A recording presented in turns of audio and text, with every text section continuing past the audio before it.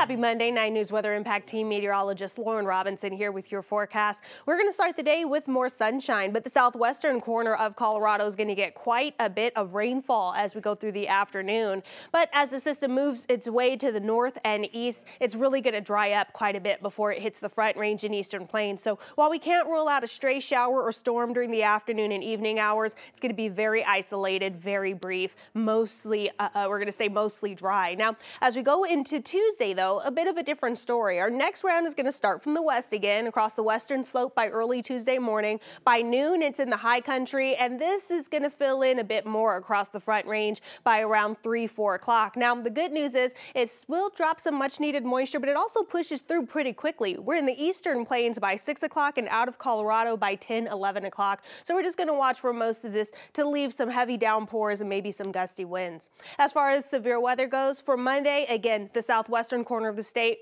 is going to see the largest impact. This is where we do have a marginal risk for severe weather.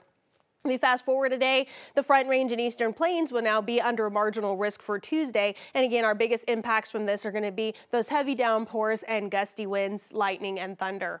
As we go through the next few days, though, we will finally start to see that fall weather creep in. We're still above average through the middle of the week with highs mostly in the middle 80s all the way through Thursday. Again, we're going to watch for those more widespread scattered showers and storms Tuesday afternoon and evening. We're dry and pretty mild Wednesday and Thursday. Then as we make our way into next weekend, highs start to max out in the 70s with more chances for those showers.